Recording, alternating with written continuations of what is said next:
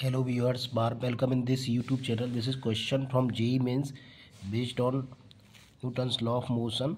As per given figure, a weightless pulley P is attached on a double inclined frictionless surface. The tension in the string will be.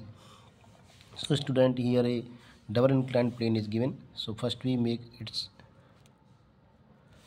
free body diagram. So let it is the first inclined surface. So it's here it is 60, so its weights work in downward direction. Here it is also 60, so this is mg cos 60 and this is mg sin 60. M is 4 and this is the reaction R1 and this is the tension T. Okay, and the second is it is 30 and a body is here, so its weight is mg. M is 1 kilogram, m1g. Here it is at m1g cos 30, m1g sin 30, and this is R2, and here tension is T. Now taking the using Newton's second law,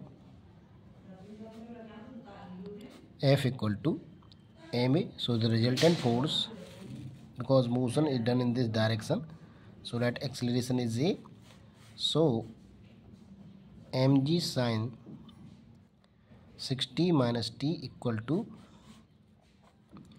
ma.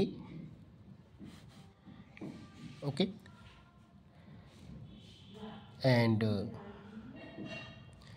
here this is m is 4g sin 60 minus t equal to 4a. This is our first, and for this t minus m1 is 1 kilogram here, so 1g sin 30 equal to 1 into a. So making them equal, first we multiply this by 4, so operating as 1 minus 4 into second, so 4g sin 60 minus t equal to 4a, and this is 4t minus 4g sin 30 equal to 4a. Now subtracting minus plus minus, so this is cancel out, and we got here this minus t and minus 4t, this is minus 5t, and this is 4g sin 60 plus 4g sin 30 equal to 0. So 5t equal to 4g is common, sin 60 plus sin 30,